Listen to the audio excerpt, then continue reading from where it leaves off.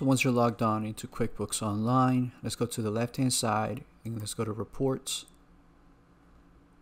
and find Report by Name and type in Expenses. If you type in EX, it'll start generating, so let's click on that. Now, the report is Expenses by Customer Summary, but QuickBooks doesn't have that, so we're going to have to customize this. Make sure the date range is correct and the settings are as they are here. On the top right, let's go to Customize, Filter, and here we can select the customer. So here I'm going to select Cool Cars and run report.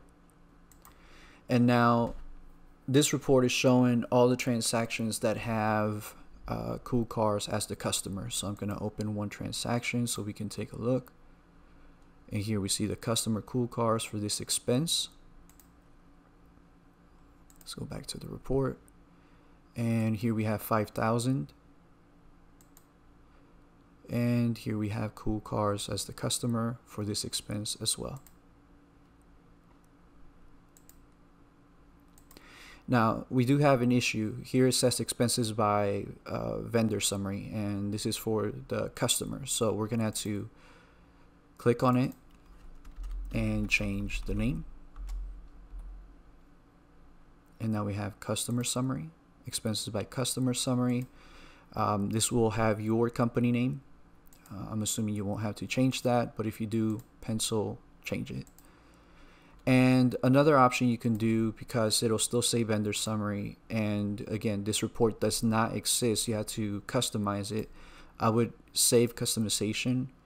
What you can do is expense by customer summary and create a group.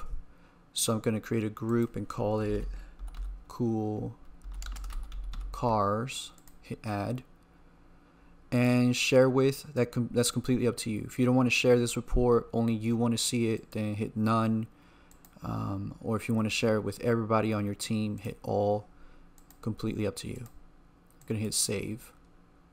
Now, this is a sample file, so I will not be able to save this customization. However, I will show you where you'll find it. So I'm going to hit OK. I'm going to go back to reports.